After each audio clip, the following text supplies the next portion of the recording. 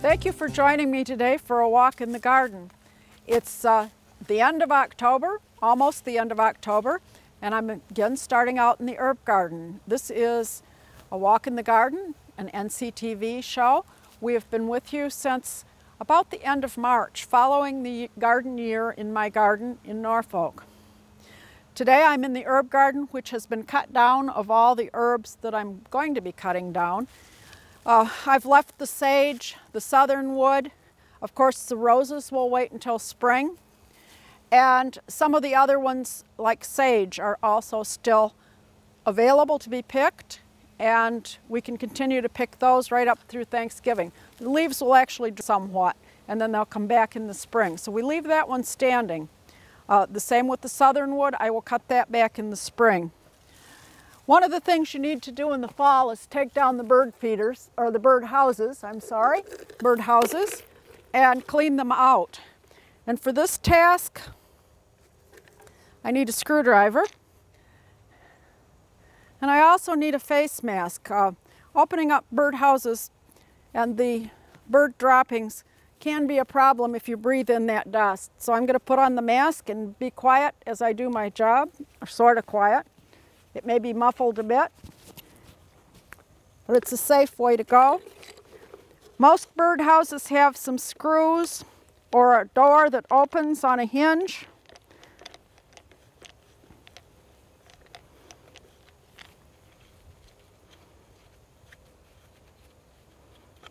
This one has 2 screws.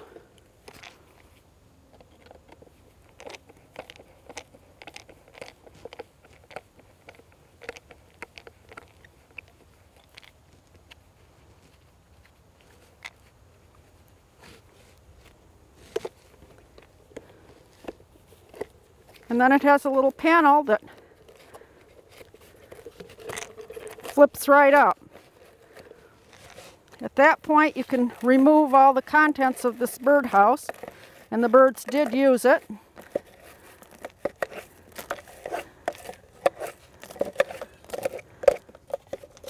Probably a wren.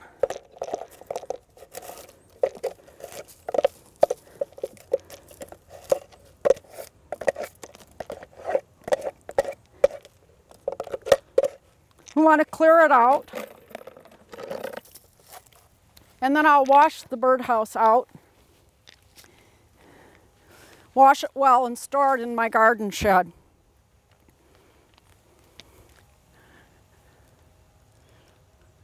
I can remove my mask now.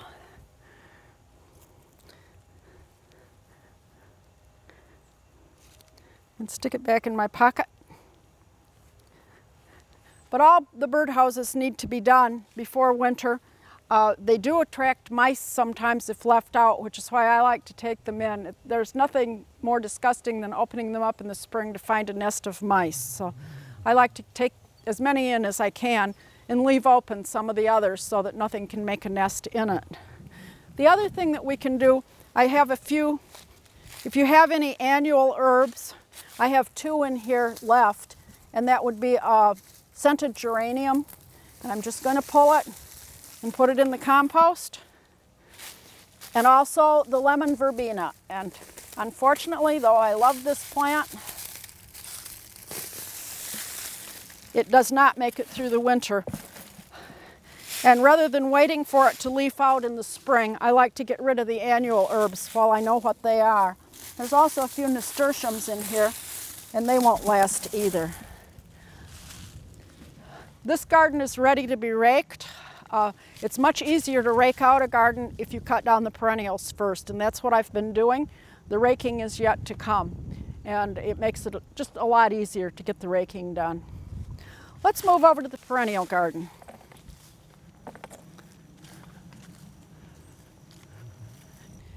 In the perennial garden, it's time again to cut things back so that you can easily rake.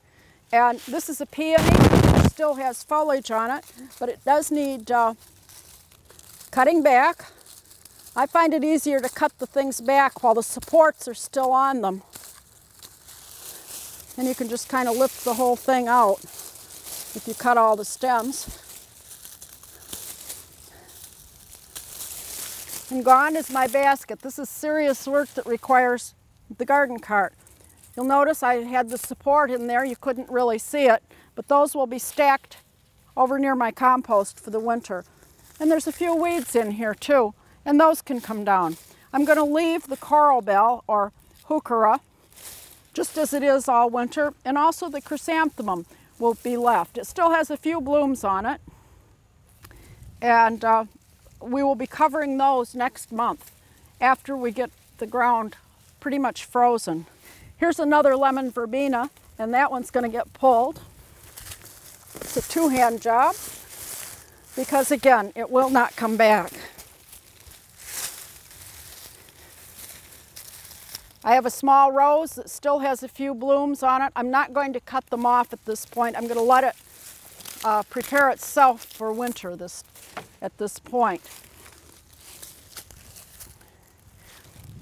This is a chrysanthemum that I put in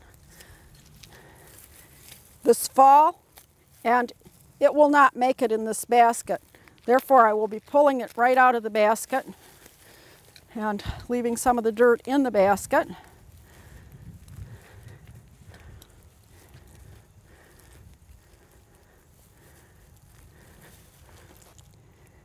And later on, I may fill the basket with greens as a holiday decoration. So I'll leave the basket there, but I will take the plant out and compost it. The asters are also gone. Most of them have been cut down, and we'll continue cutting this one.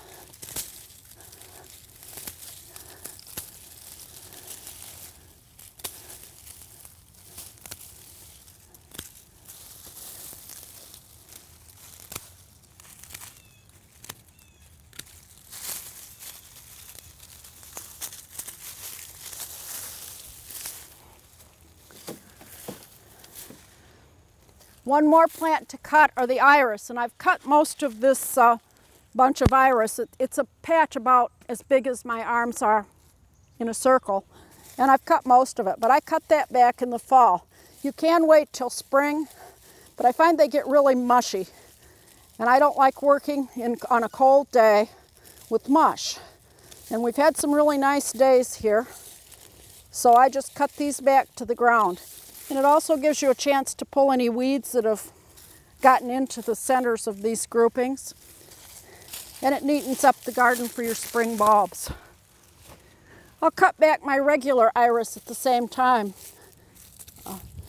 The leaves will die back on their own. This year we've been pretty late in not having a frost, so I'm cutting back a lot of things a little early than or a little early in their life stage than I necessarily would otherwise. And again, there's a few grasses in here that we can pull out. I'll leave the lamb's ears, and they should be okay. We should be seeing foliage at the bottom of the chrysanthemums that have been planted since spring. There should be a nice little tuft of foliage at the base of those. You probably won't find it on ones you put in this year unless you put them in early. But if you find a nice tuft of foliage at the base, it means the plant has put down roots and should come back next year if protected this winter.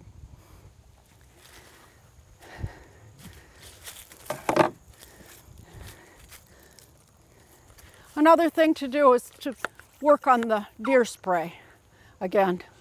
Deer spray is good in the winter as well. And I neglected to get out here, and I lost a hydrangea's leaves. The deer came in, and having not protected it with the spray, they did a pretty good job on it. I think it'll come back next spring, but I need to be careful and go around my edges of all shrubs, especially the rhododendrons, and just give them a nice coat of deer spray before winter sets in.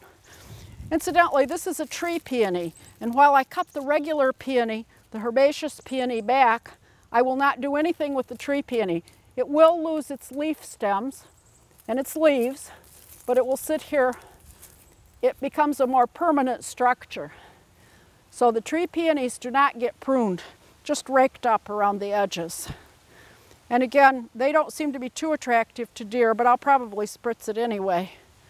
At this point, I leave the Autumn Joy sedums because they have a nice blossom that persists into winter for a while. And I'll probably use some of these in some of my Christmas arrangements as dried flowers. I'll just let them dry naturally. My annual salvia is still blooming, so I'll leave that a little bit too. It just depends what's still blooming. Most of the garden has been cleared, and the rest of it will be cleared pretty much before snow sets in, we hope. Okay, on to the vegetable garden. We haven't really had a hard frost, but we've had enough frost to kill the marigolds. So they're going to get pulled, and again shaken off and added to the compost pile. The compost pile is growing.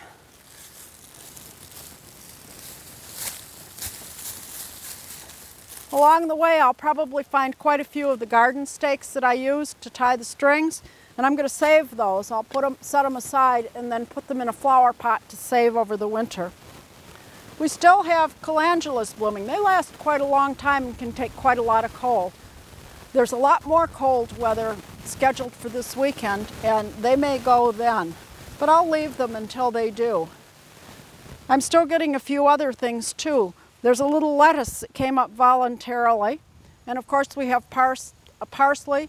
The spinach is hanging in there. The perpetual spinach has been a great crop. It's kind of a cross between spinach and chard. Not quite as bitter as chard, not quite as tender as spinach, but it's been a good crop all season. Parsley, of course, is still going, and that will continue. I will leave the parsley in the garden when we plow it because it will come up next spring. So if you have parsley, don't take it out in the fall. Don't pull it with the rest of the vegetables. Leave it, and it will come up again in the spring. As we've mowed the lawn, we have a lot of crushed leaves, and those are going to go on the garden and get spread out and tilled into the soil. This will add valuable matter to it, and it's kind of like composting in place. Having the leaves ground up really helps. So you can see there's quite a few, and we'll keep adding them as long as we keep mowing. Once everything is out of the garden that's coming out, we'll till it for winter and leave it just loosely tilled for the winter. I'm still picking a few things. Piracicaba is one of the things, and this was a new plant to me this year. What I learned is that I should plant it earlier indoors and set it out because I'm just getting my crop here in the fall, and I'd have liked it a little sooner. And what you get from this is just little florets. There was one slightly larger floret. It's kind of like broccoli, but you can see the florets are reasonably small, and you need to pick it quite frequently. And if it starts to make yellow flowers, then you just cut it off and keep going, and it will just keep going and going and going. We're going to work a little bit with this in the kitchen today, but it's proved to be a good plant, and having 5 or 6 plants of it does give us quite a few meals. And it also saves in the refrigerator quite well, so if you need a lot of it, you can just pick it every few days, and by the end of the week, you'll have a meal. Even the youngest leaves on it are quite tender. If you have looked at produce in the store and seen a product called broccolini, or bought that product, this is very similar to it. It doesn't have that name, which I think is a company name, proprietary name, but this is about as close as I've seen. And I will definitely try it again next year, starting it a little early. I'm also still getting broccoli and kale and parsnips to dig. And some, I picked the regular celery, but I have cutting celery that's still going strong. I also have lovage, and if I didn't pick any and dry it earlier, I could come out now and pick it. This is great for the Thanksgiving stuffing that I'll be making later on. Now let's move over this way a little further.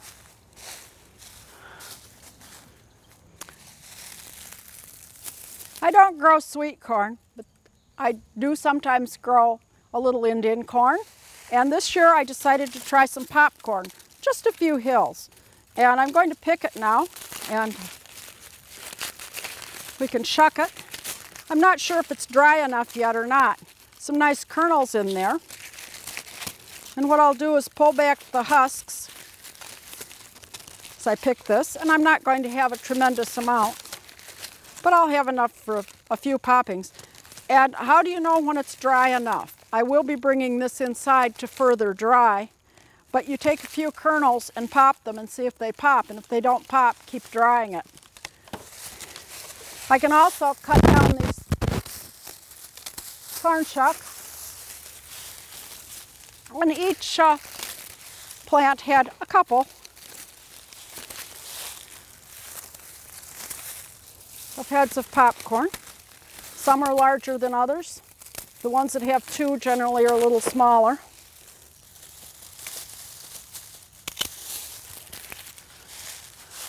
And we'll see if we can get enough to make a fall decoration. After we take our popcorn off. This is a particularly nice head.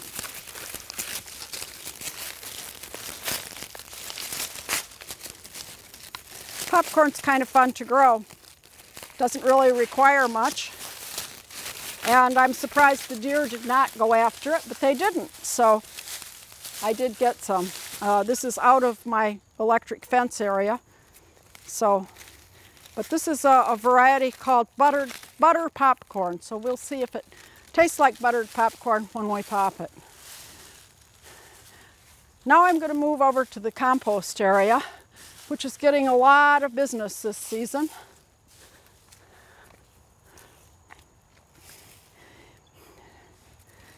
The pineapple lilies that I grew earlier are looking pretty ragged. So what I'm going to do is just remove their foliage.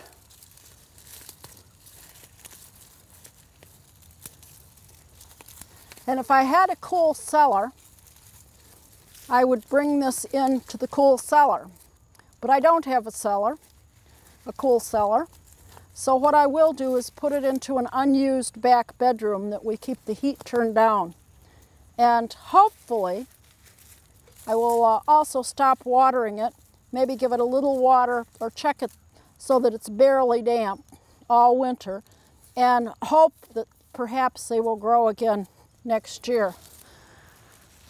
Again, these are tender bulbs, so we can't leave them out. They won't come back. Any clay pots that you have in the garden, it's time to remove them. I add the soil to the compost, and I've gathered my clay pots here. These will not stay outside. If you leave a clay pot out filled with dirt, very likely it will fill with moisture into the soil, and then the pot will crack. So these I will use the hose to clean and then store them away in the garden shed. Some of the pots came into the house with their contents in them. I will continue to add, and if I have some dry leaves, and I try to keep a pile right here, every so often I'll layer the fresh things with the dried leaves. That gives us a good combination of brown and green, which is the clue to good composting.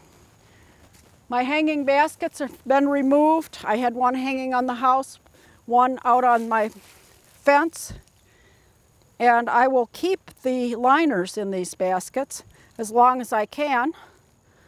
This one may be about ready to go, but these again will go into the garden shed for the winter for storage. Ready to use again next year. Now let's go back to the fish pond.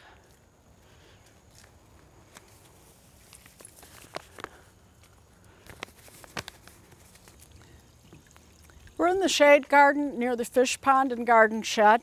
I've left this plant, which is a grass that grows in the shade. It's an oat grass, and it will turn nice beige color, and that can stay up all winter. It adds a little winter interest to this area. I also have rhododendrons and the carex, which also will stay green all winter, as will the ground covers.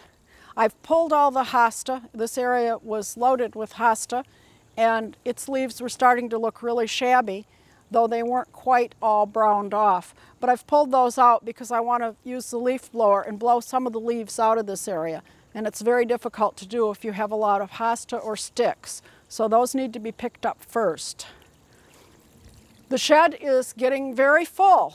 I do need to save a little spot for working in here to put together some winter decorations, but I've been bringing in lawn decorations, bird houses, and some of the patio furniture. We rearrange a little about twice a year in here and keep it clean, try to keep it cleared so that there's a work area.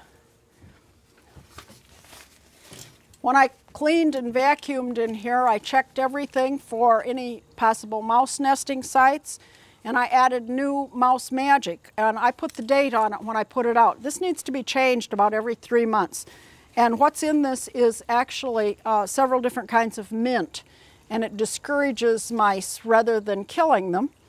And to kill them, if you so choose, you can just use old-fashioned traps, and that will usually do the job. However, it requires that you check those traps periodically, something that I really don't like to do very much, and especially if we get a lot of snow, I can't even get into the shed necessarily.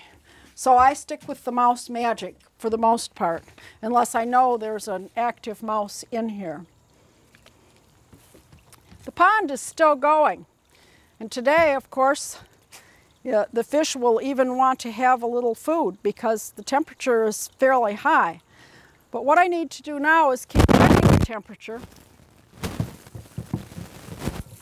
on the pond, and I still have the net on. I won't remove the net until the leaves have been completely blown off and cleared, and we're ready to put the pond away for the winter. And I have a pond thermometer, and I want to check the temperature of the water. And we're at about 53 degrees right now. It's slightly over 50. Once it drops below 50, I'll know it's time to stop feeding the fish, and then I can clear off the pond and, for the winter and take out my waterfall, my filter, and the tubing and bring that inside for the winter.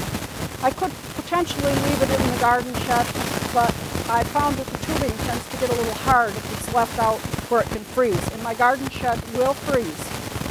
Temperature will go down. It stays a bit warmer than the outside air, but if we get those 10 and 20 below zero days, things in there will freeze. But for now, I just keep watch of the water temperature, and I would imagine within a week or two, especially if we get more frost and freezing weather, that the temperature will be down sufficiently, then going down gradually, that I will stop feeding the fish. And they will start moving very slowly. If the camera wants to notice, there are 2 frogs over in one of the plants that I've cut back in the pond. The frogs will stay in. I've left a little hole here and there in the net so that they can escape, so that they aren't trapped in there. If they are trapped in there, they will die, so they do need to get out and do some hunting occasionally. But right now they're enjoying some nice sunshine today.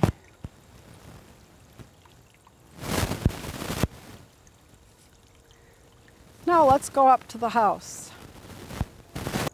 It's time to put out your bird feeders. If you don't feed all season, now's a good time to start feeding the birds. They tend to respond to an early feeder put out when they're looking for food. If you put it out only in January, it'll take a long time for the birds to find them. So I like to put it out about now. The plants that were here throughout the summer have gone inside. This isn't a very fancy way to put this feeder out, but it seems to work. It's near the door, so I can come out and keep it filled. If you feed the birds, you need to make a commitment to it and keep feeding them because they come to depend on the food source that you supply. I'm going to put sunflower seed in this one. At times we've had trouble with raccoons, which is another reason, rather than mounting this on a post, I leave it loose because I can come out and take it in for the night and then put it out early in the morning. The birds are not feeding after about 5 o'clock at night, so if I bring it in, then I know that raccoons and other creatures aren't eating all my seed. The lid fits on, and I will probably put a bungee cord around the lid just to hold it in place. Again, I have creatures that sometimes like to take the lid off and consume all the food. I can put suet blocks in here, but at 70 degrees, I really don't want to start putting the suet out because it will kind of melt and get very sticky.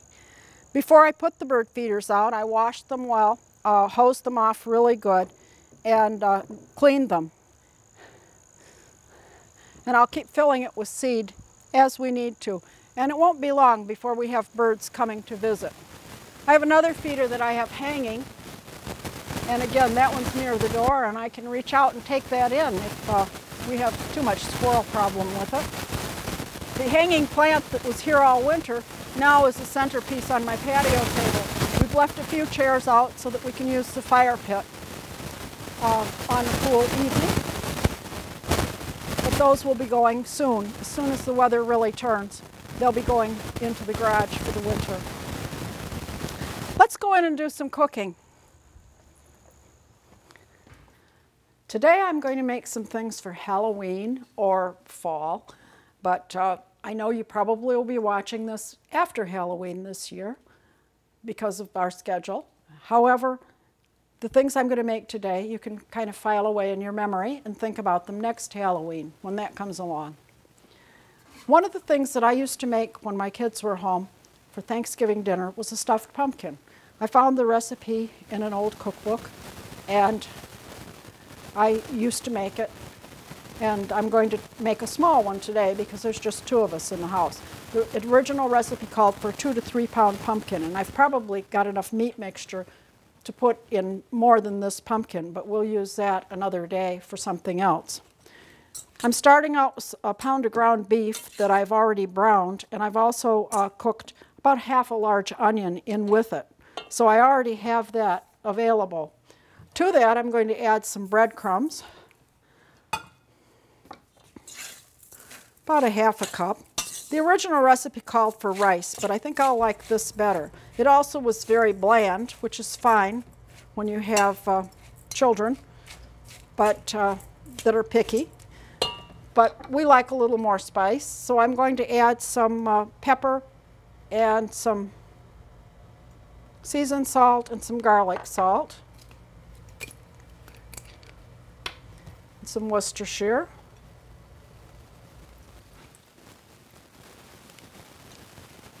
To cut it. We'll also add some ketchup, about a tablespoon.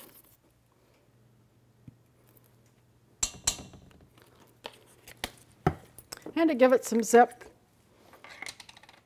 about the same amount of horseradish. This is kind of like a meatloaf mixture. I have cooked the beef, however, because I don't know that it would get completely cooked if I put it in the oven. I'm going to also add an egg to bind it together. And then we'll just stir this mixture together, mixing our ingredients. It's a little chunky, but remember the pumpkin has a lot of juice in it.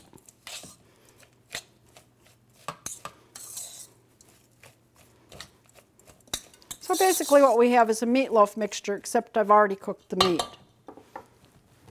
The pumpkin has been hollowed out and washed. And I did save the seeds, and I washed those too, because we can also eat those. And what we'll do is just pack the pumpkin with some of the meat mixture. And again, I probably have a little more than I need, but I'm sure we can use the rest.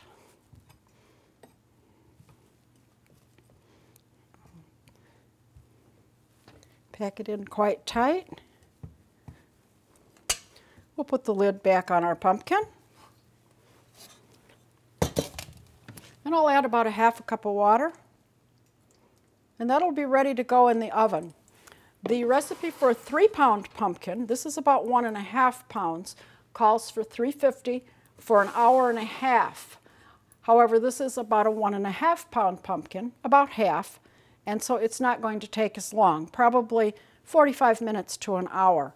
I will keep checking it and make sure that the pumpkin meat is tender. This is using pumpkin as a vegetable rather than in a savory dish, as we so often see pumpkin used in the fall months. So there we have a stuffed pumpkin. And now I'm going to cook some of the piracicaba that we picked.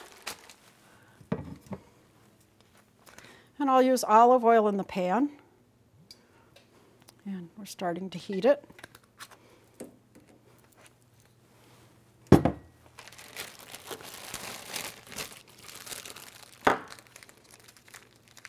And to that I'll add several good-sized cloves of garlic.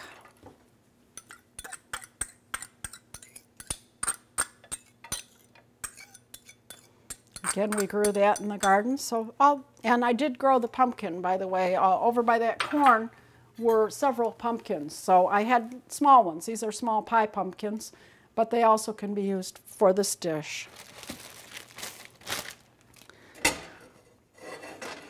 So we'll start this cooking, and we'll brown it a little bit. And I'm also going to add some red pepper, crushed red pepper. We kind of like this. We like somewhat spicy food. If you don't care for a little heat, you can add just regular pepper and a little salt, or some seasoned salt. I have to wait a minute while this browns. Okay. Now that we've got the garlic a little sauteed and our pan is nice and hot, I'll add the piracicaba. You can hear it sizzle. And we'll turn it in the oil.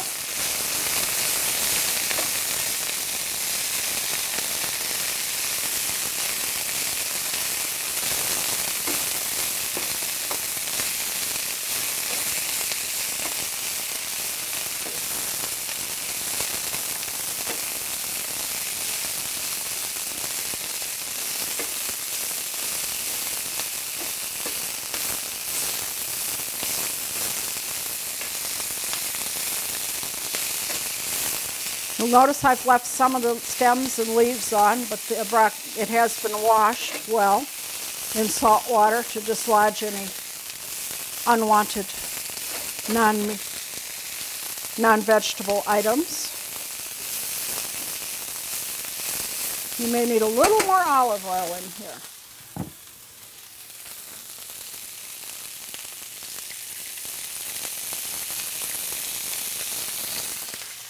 Start to brown it.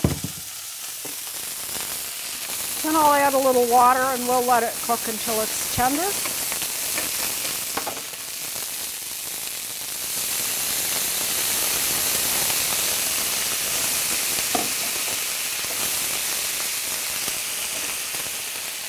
Turn it down a little.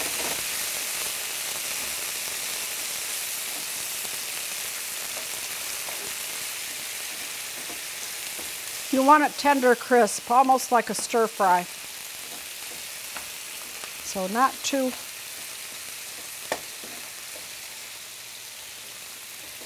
You'll see it's cooked down quite a bit already. It will cook down even a little more as we continue to cook it.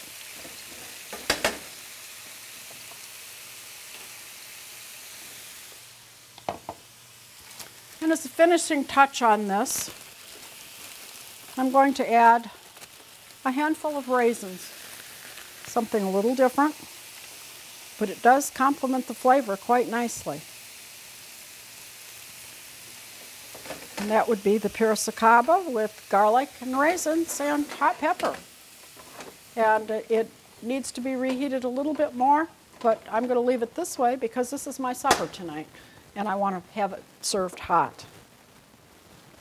Now, let's make some Halloween cookies. We're going to start with a pan of brownies, and these can either be from a mix or homemade. These happen to be homemade, but a mix will work just as well, and it's 9 by 13 pan. And I'm going to jazz these up a little bit with the topping. And what I'll put in first will be a half a cup of butter, which I already have in the mixer. I'll add a half a cup of brown sugar. These can be done for any holiday. You could add color if you wished. And I added a half cup of brown sugar and a quarter cup of white sugar. And I'll mix that. These are called cookie dough brownies, and this is the cookie dough without the egg that makes it somewhat dangerous to consume if you're making chocolate chip cookies. To this we will add 2 tablespoons of milk and a teaspoon of vanilla. Mix that in. And I'll add a cup of flour.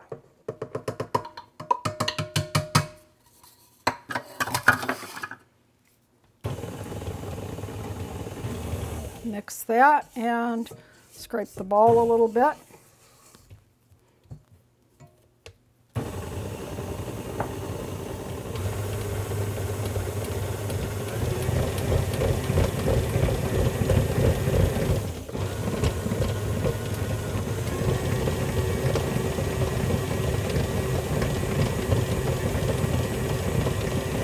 I'm going to mix that thoroughly.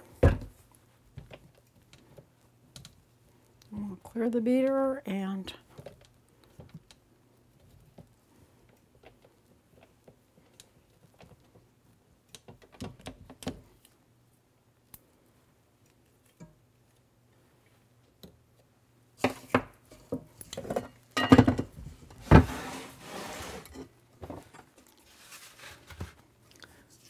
I'm going to spread this mixture on the brownies.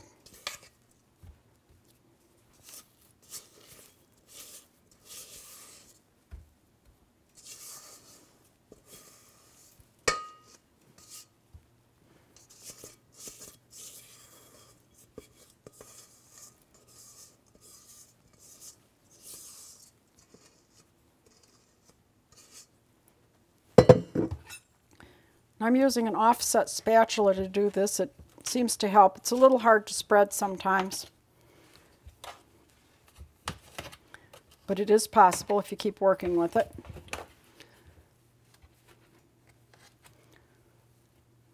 If you have a lot of trouble, you can use just floured fingertips too, and then that will also spread it nicely. Kind of depends on how soft the butter was. But we do want to make this into an even layer on the top. Keep smoothing it out until you have a nice even coat on top of the brownies.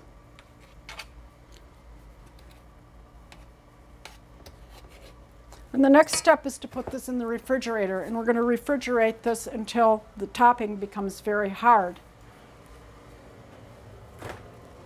To finish it off, I will melt 1 cup of chocolate chips with 1 tablespoon of vegetable shortening, and then we'll pour that on top of the layer that's already there, and then decorate that however I wish. I will have a finished product to show you. And for Halloween, I put candy corn on it, which also could be used for Thanksgiving. And then when you're ready to serve them, you can cut the brownies around the candy corn. So space the candy corn, or for you could use green M&Ms for St. Patrick's Day, or candy canes, crushed candy cane, or other candies for Christmas, or sprinkles. And it makes a very nice brownie that's a little different and a little special. You could also tint the mixture that I just made with the brown sugar, butter, and flour. You could tint it, for instance, for Halloween, I could have tinted that orange. But we have an allergy in our family to food coloring, so I decided maybe orange would not be a good idea this time. You could also tint it green for St. Patrick's Day. Add a little mint flavor to it instead of the vanilla. There's a lot of variations to jazz up your brownies a little bit. The next cookies I'm going to make are little owls for Halloween. They could also be for fall as well.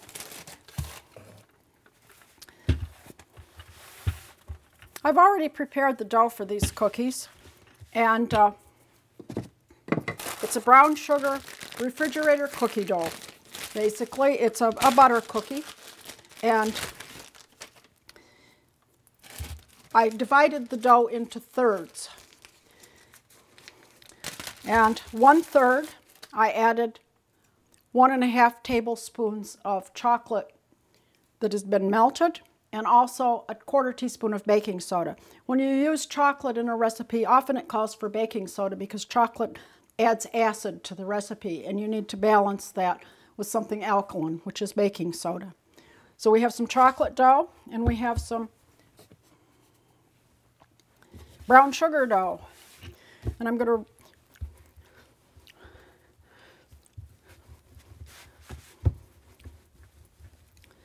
roll the brown sugar dough, and I want to make an approximately 10 by 4 inch strip.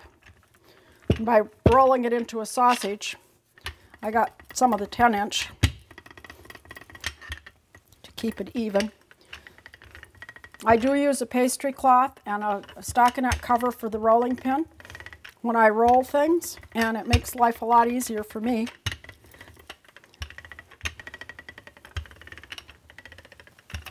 And there we have our strip. Then we're going to take the chocolate dough and roll it into a long circular piece. This is half of the dough, half of the chocolate and half of the brown sugar dough. We'll divide it in half. We want to roll it to the same size.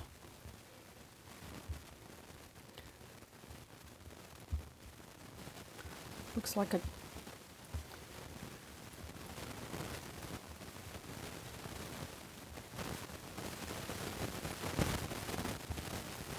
and we'll put that on top of this dough. We move it in a little bit and roll a little bit longer.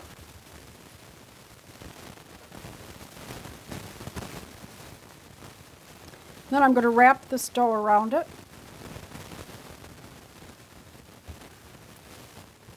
This gives us a center that's chocolate surrounded by a brown sugar area. I'll pinch these together.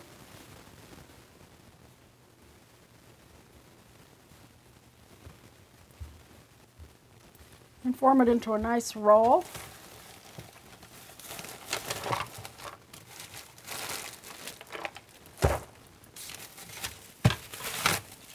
We'll wrap this in some plastic wrap.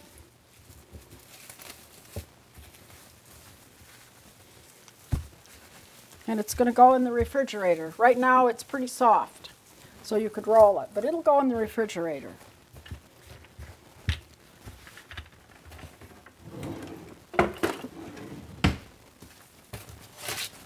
Incidentally, you wash the cover, the rolling pin cover, and the stockinette cover and the rolling pin canvas do get washed after every use. I just put it away temporarily to get it out of my way.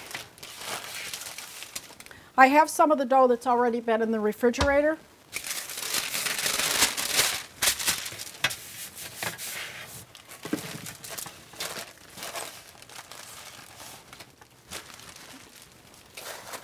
And what I'm going to do is slice it into thin slices, about 1/4 inch.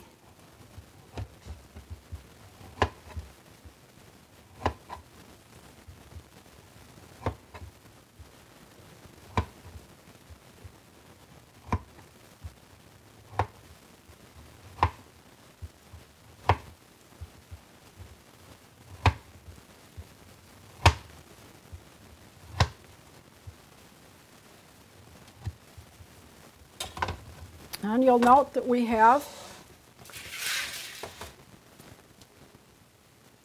our chocolate center. And I'm going to put this on the baking sheet, and I'm going to put 2 cookies together and kind of pinch them together. We'll continue that.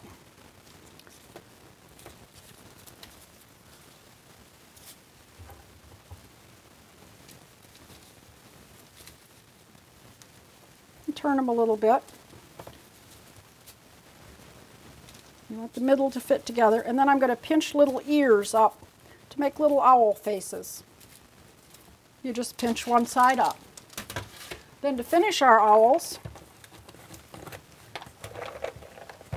going to use a cashew nut for a beak. Make sure you pinch them together and pinch this into the dough. Otherwise they do come apart. They still taste good. This is the beak for the owl. And then I'll use a regular sized chocolate chip for the eyes.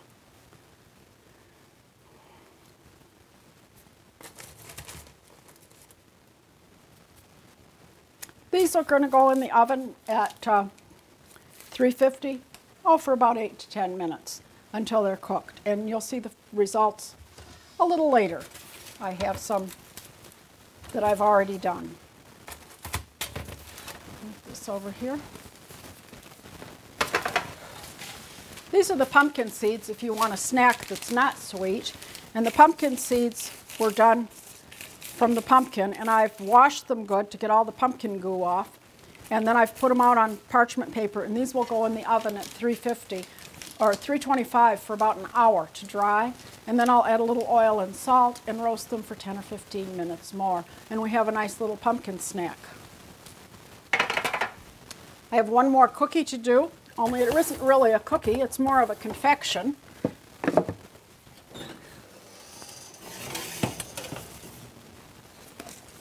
Because it's made with candies.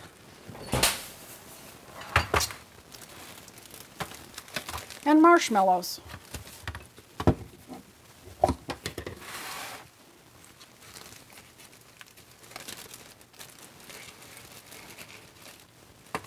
Tinted some coconut green, and I've got some vanilla frosting, and some of it I have tinted orange and put into a pastry bag with a little star piece. And we're going to take our marshmallow. There's a white cup on this, I think. And I'll use a little bit of the frosting around the sides of the marshmallow, just with a knife. This is going to be our witch's hair, green hair, for Halloween. And then using a toothpick, I'll use a little frosting and make 3 little dots on it.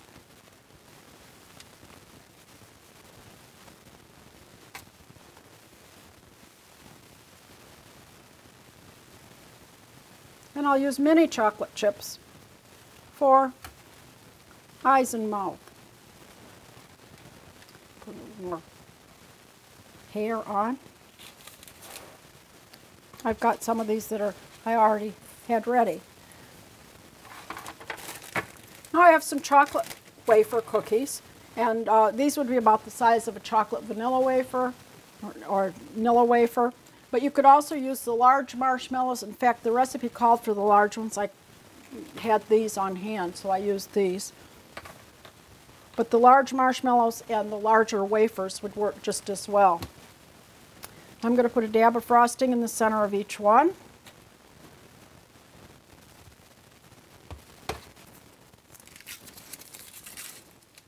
And unwrap a mini peanut butter cup. And we're making hats for our witches.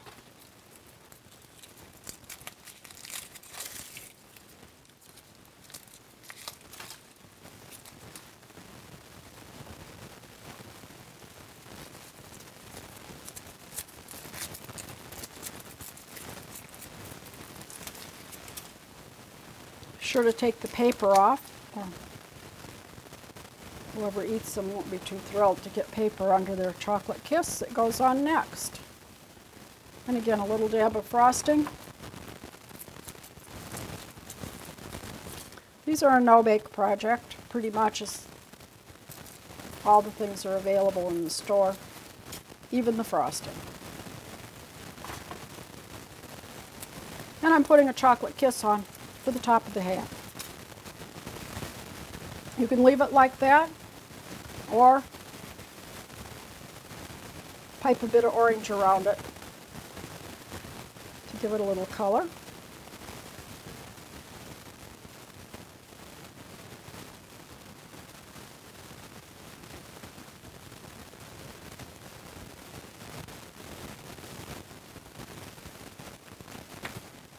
Then using another little bit of frosting on top of the marshmallow. which you did not put coconut on purpose. Then we put the hat on the witch, and there you have a little witch, a marshmallow witch.